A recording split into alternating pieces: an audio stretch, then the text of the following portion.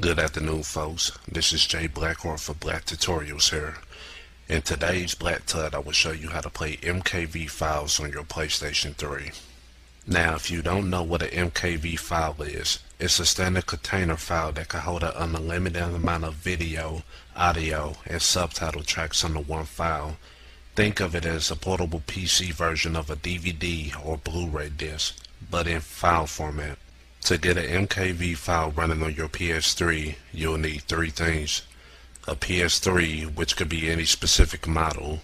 You need a multi-stream MKV file.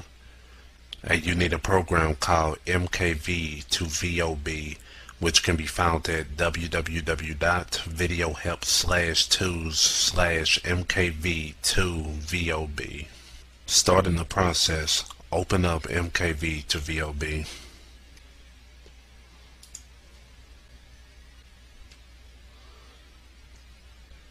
And click Config.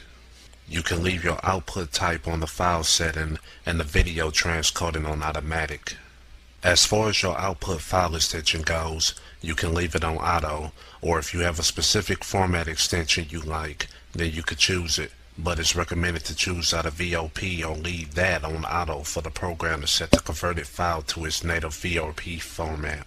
Now, after you've configured everything to your likings, you can click back and go to Add File, and from there you will choose your files. If you have a single file, you could just leave the tab on Add File. Or if you have a group of files, you click the Add Directory tab and pick your folder which all of your files will be located in.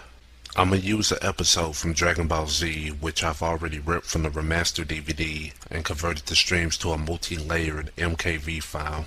When you choose your file or folder, click Add File or Add Directory if you chose the folder of files, and it will automatically start converting the file and then mux it to the format that your PS3 can read.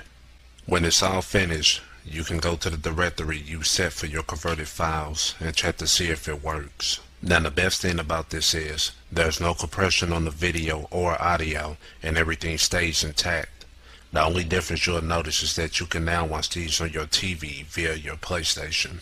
And from there, all you need to do is to use any version of Nero or a program that can burn CDs or DVDs in data mode, or just transfer the files to an external hard drive and watch from there. But that's all on this episode of Black Tutorials.